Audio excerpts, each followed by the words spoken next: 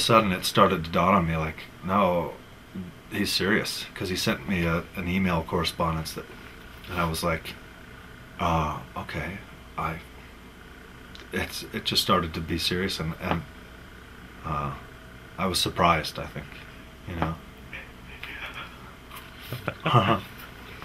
Pleasantly surprised.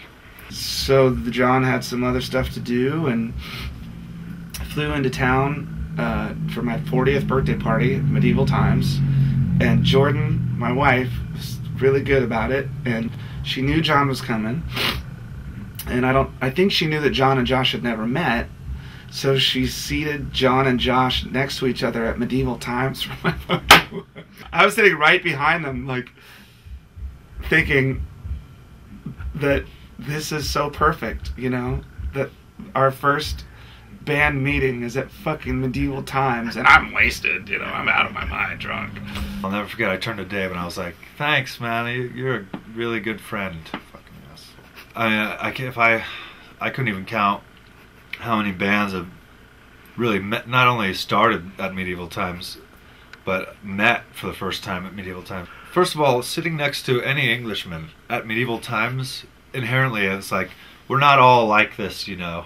So then we came here to the studio and practiced for like 3 days. It was really weird because I had said to Josh, and I think I'd said to John too, I don't know how to start a new band. I haven't done it in so long. 15 fucking years, you know?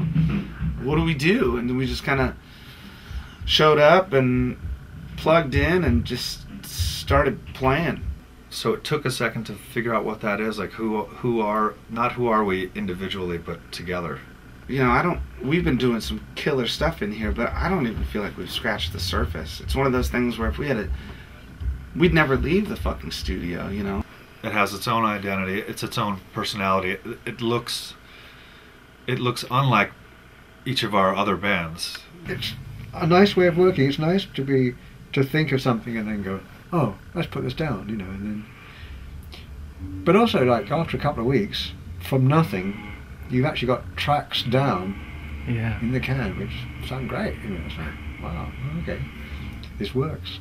But at the same time, once you've figured that out, you know, there's stuff that is the farthest out on the branch, out on the limb that I've gone in terms of just being vulnerable, that whether it's musically, lyrically, whatever, you know, and that's where I think the good music is when you understand you're so vulnerable that but it's okay. Mm-hmm. You know, there's this great positive friction of what happens when everyone's trying to inspire the other person. I feel like it's going to take us I feel like it's going to take more than one record for us to figure out what kind of band we are. And coming in here and recording this, it's like, is this the most awesome project I've ever done in my life? Yeah.